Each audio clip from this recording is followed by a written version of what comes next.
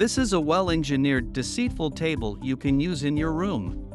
Usually we call it a floating table or an anti-gravity table, because here the tabletop seems like floating in the air without any solid support underneath.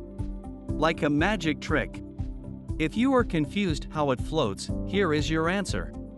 Let's analyze the physics of an anti-gravity table. Here the tabletop seems like floating because it is suspended by cables using tensegrity.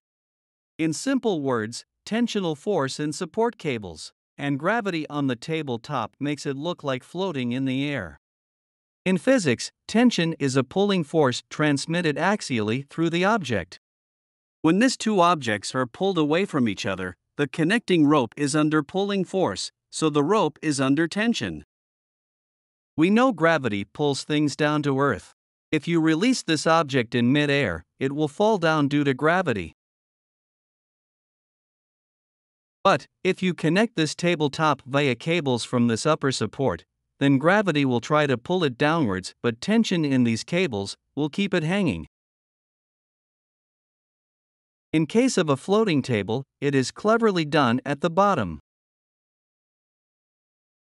This support structure attached to the tabletop is hung with this cable from the bottom support.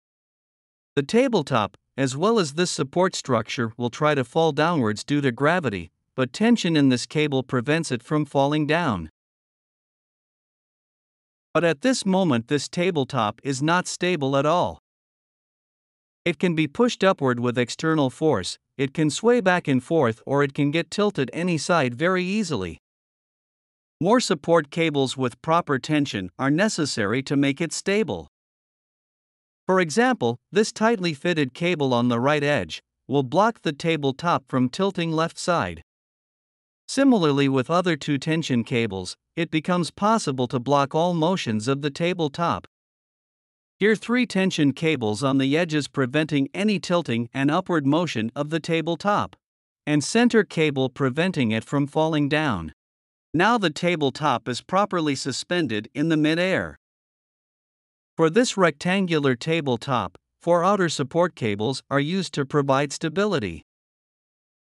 In some specific designs, 2 outer cable support can be used.